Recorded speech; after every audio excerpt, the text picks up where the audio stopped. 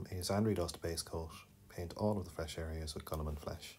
Don't worry about spinning onto other areas, as the next sections use darker colours, and this would also work for something like a Flayed Bone spray base coat.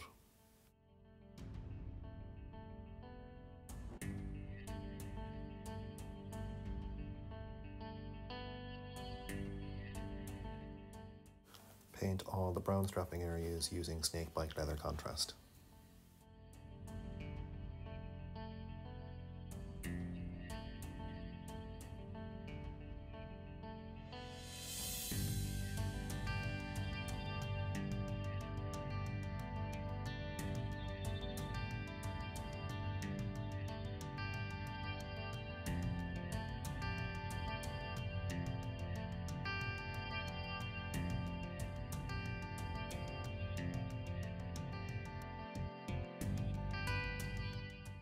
Paint any part of the visible loincloth with Wyldwood contrast.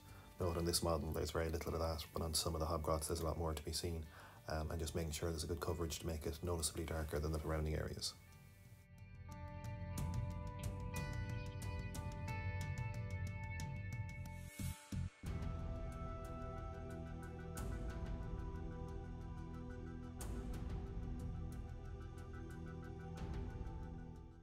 Paint all the robes to be red with Flesh Terror's contrast. This is quite a saturated colour, so be careful not to spill onto any other areas, and just take your time and pick out all the robes in turn.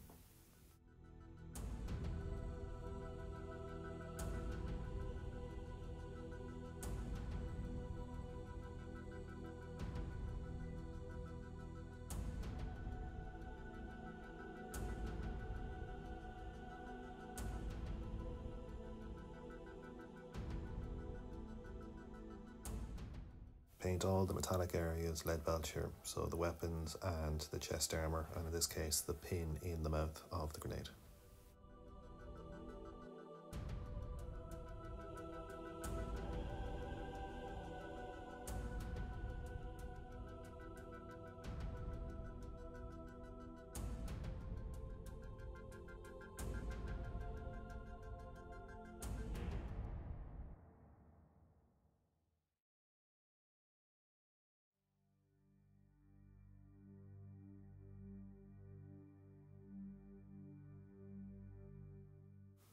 Paint the, I suppose, brass areas, the glyph in the middle, with Screaming Bell.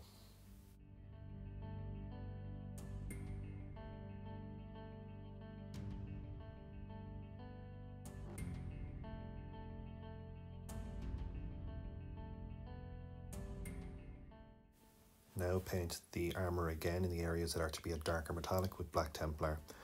So on the chest armour, paint the entirety. Don't worry about spilling onto the raised bits, as these will be repainted in the next step.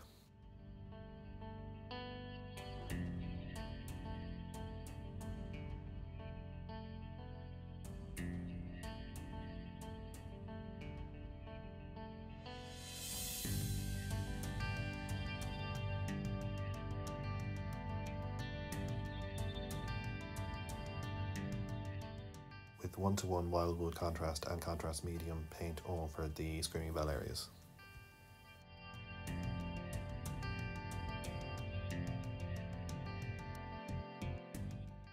Pick out the raised areas on the blackened armour panels, again with Leadbelcher, and at this time you can also highlight these areas with Leadbelcher, so the sharpest edges and the central ridge.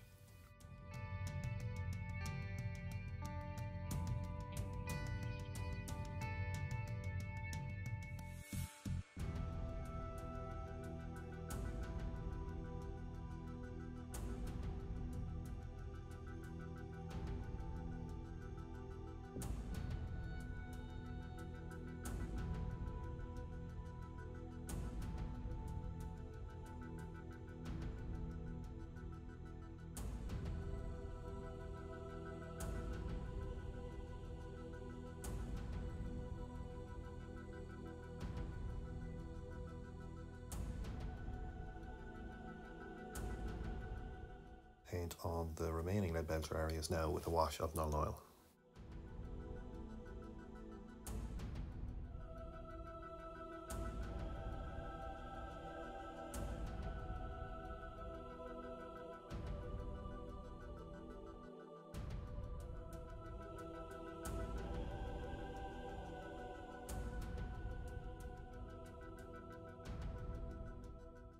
paint now the majority of the flesh areas with a mix 1-to-1 of Averland Sunset and Ushabti Bone, just leaving the Guilliman flesh contrast in the deepest recesses.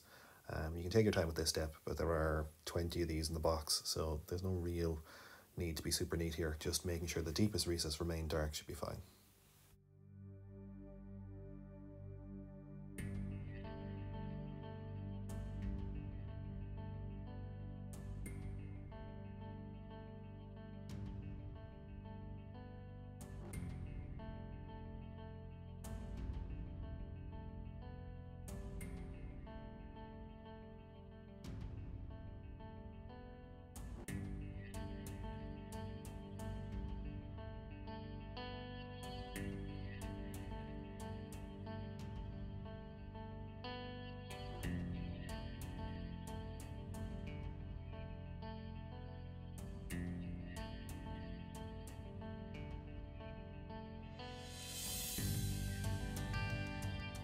Edge highlight the flesh using Flayed One Flesh. So most of this is actually on the face, the raised areas like around the eyes, nose and the ears, but any of the more prominent muscles, you can pick out the edge of that with kind of a line highlight, just to emphasize the shape.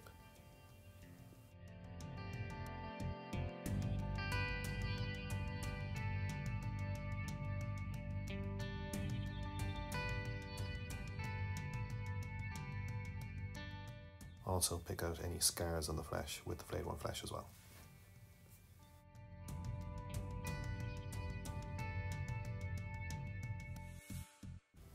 Pick out the dots of the eyes using Evil Sun Scarlet.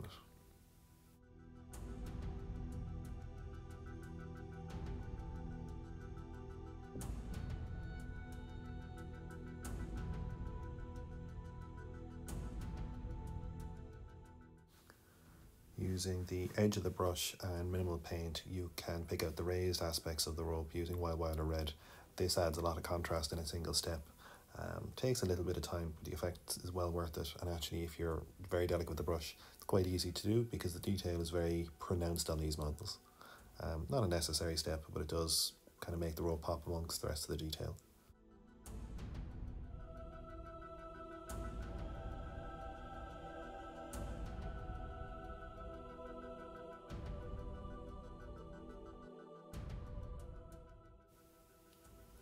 Highlight the lighter metallic areas and the Screaming Bell areas using Stormhost Silver.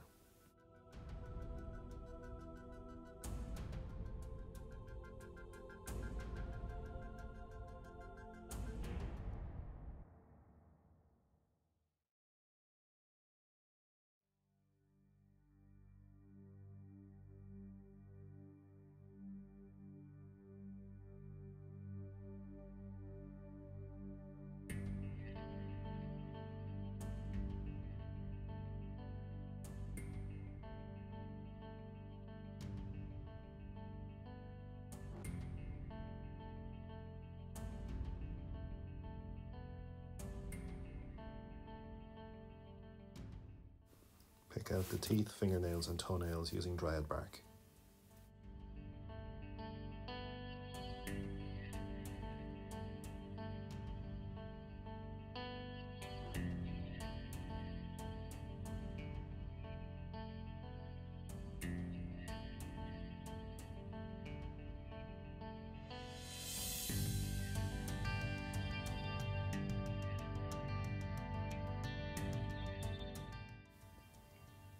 Pick out the raised edges of the teeth and nails with Karak Stone.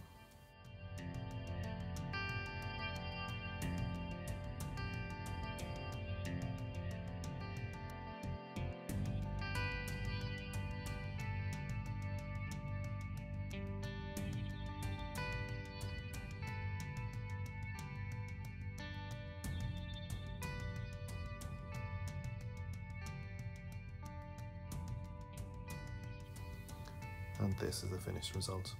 If you like this video, please consider subscribing, as I have numerous other videos on Warhammer and other miniature game painting tutorials.